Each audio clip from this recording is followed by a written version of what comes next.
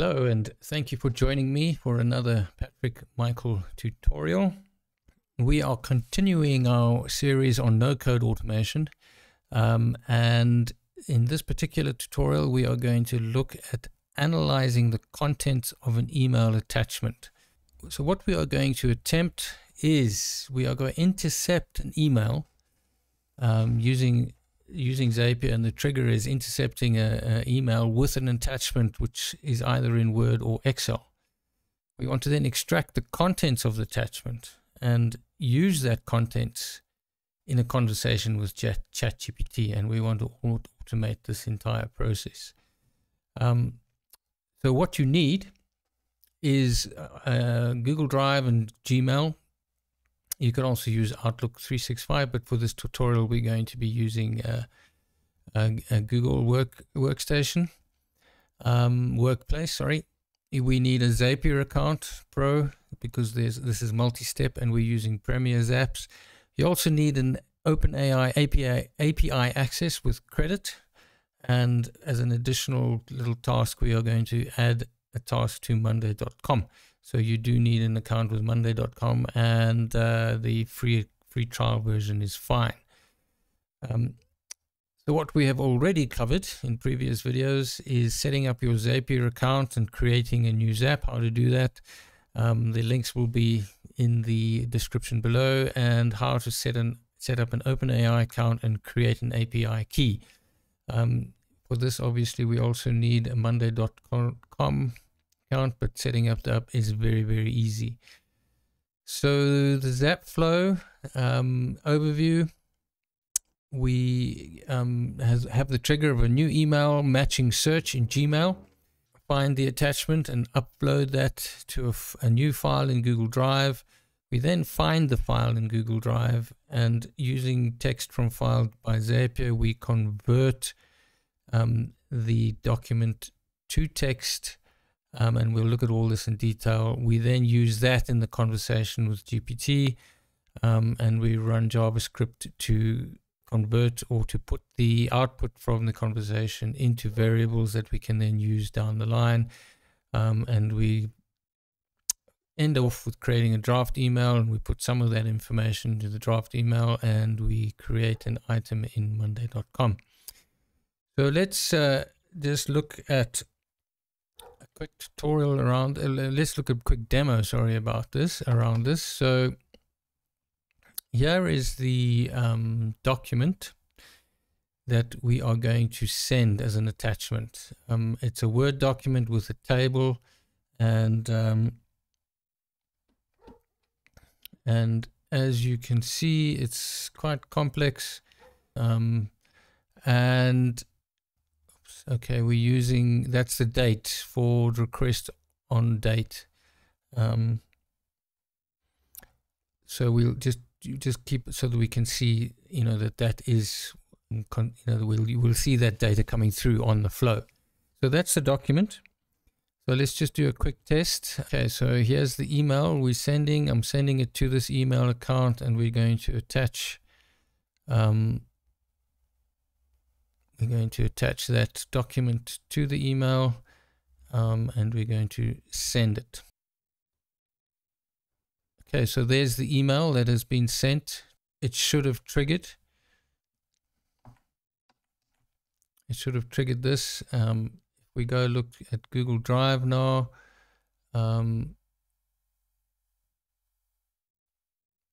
so this is the folder that is going to be uploaded to, and we can see that the permissions are set, and there is the document. So the document has been found and put up. If we go to Monday, let's just refresh this, and there is the task that's been added to Monday. So the flow, so it's working, and it has done its bit. So let's go across to the Zap, and here it is. I'm not going to build it from scratch because we've done that in previous videos. I'm just going to edit the Zap and look at each step. So new email, and we're using the matching search option, new email matching search. The account has been set up, and the trigger, and what we're looking for, and this is a controlled experiment or situations or test. So we're looking for inbox, and in the subject we're looking for brief, and there's the word brief in the subject, so that's why it is finding it. And if we test this step, let's just find new records.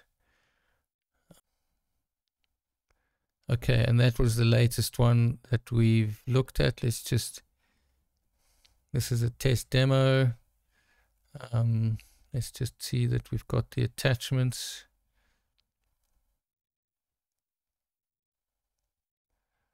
That's the, okay, there it is, the YouTube test brief. So there's, so that is the email that's just been sent. So we're going to continue with this one.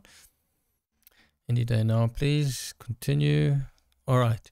Now we want to find that file, or get that file from the email, and we want to upload it to Google Drive. And the reason for this is,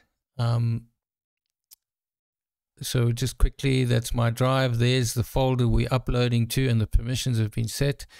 And this is from the previous step. Okay, so there it is, attachment 2, the file exists but not shown. So that's what we want in this case. And now this is an important step.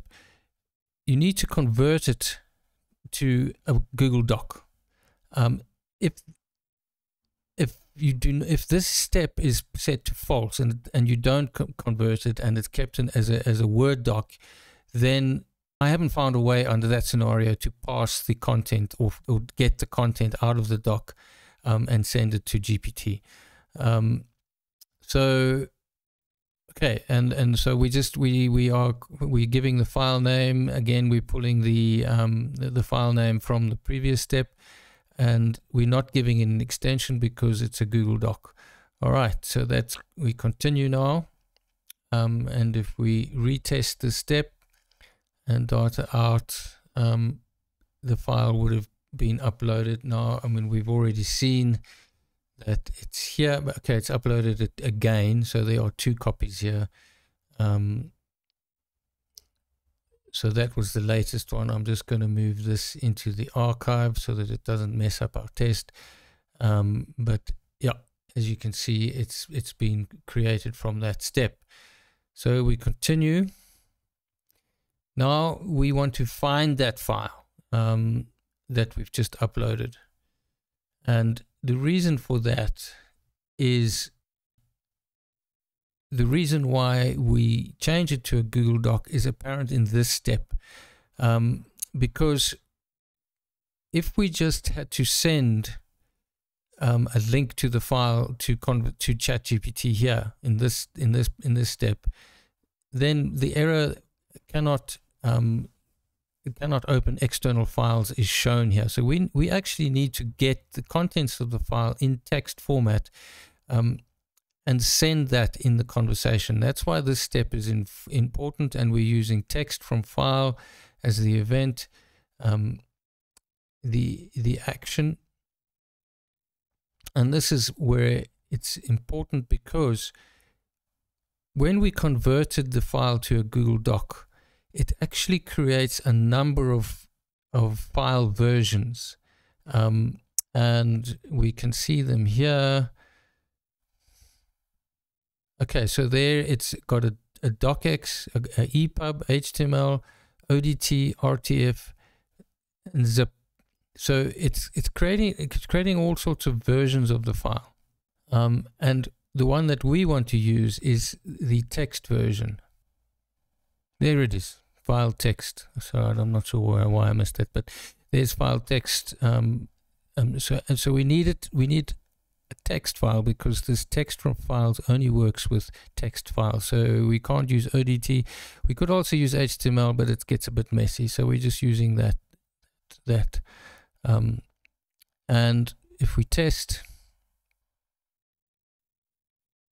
so here you can see it's converted this into a text format. So you can see here some of the fields. Here you can see the fields have been put into this format. So it's not really useful, but at least we now have it in text. And if we continue, and then we go to the conversation, now we having a conversation with ChatGPT. The account is already set up. As I said, that's been done in a previous. And the action is we're using the text file from that step as part of the user message, part of the conversation. We're just using 3.5 turbo. All this we can keep the same. And this is the prompt.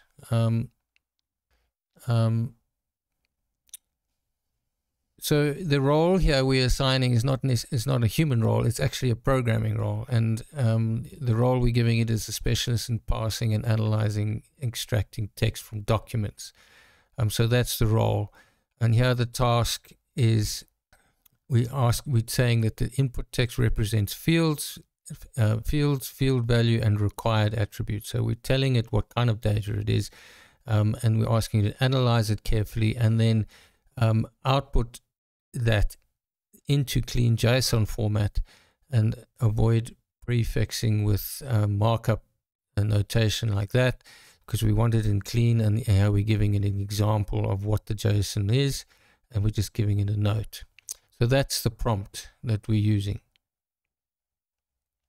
And we can continue, and if we test the step, we go to data out, there's the input, and here is the reply from the GPT.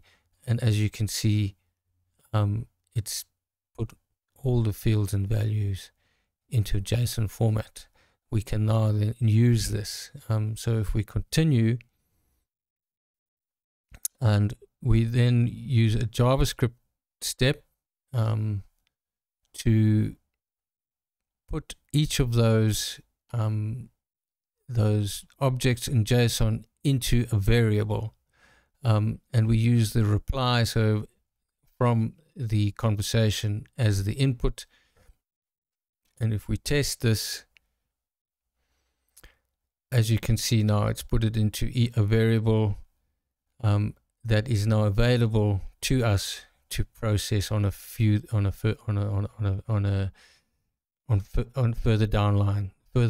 downstream, I think is the correct way. So we're just going to wrap this up by creating a draft email. The account has been set up, and here the action. These are pretty self-explanatory, and here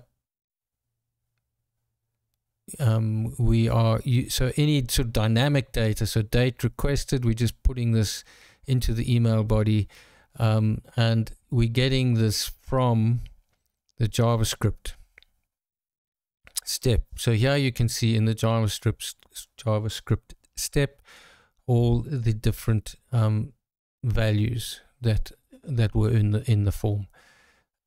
If we continue, and we retest this, it will send another draft email, which we know it works because we've seen one already. So if we go to our drafts, and 525, yes, so there is the test email, and there we've got the attachment.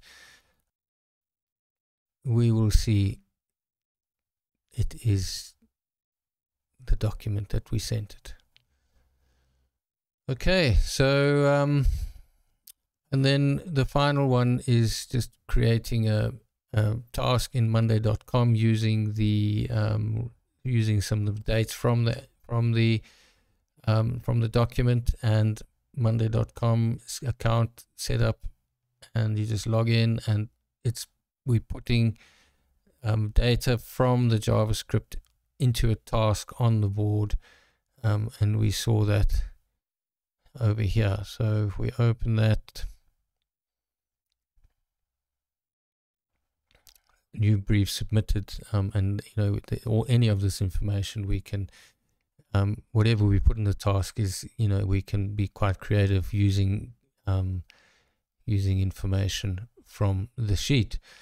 So yeah, so that wraps it up from me in terms of another tutorial. You know, this is a real use case in the sense that there has real world application for this tutorial. So if you like this, please subscribe, and I look forward to seeing you in the next video. Ciao.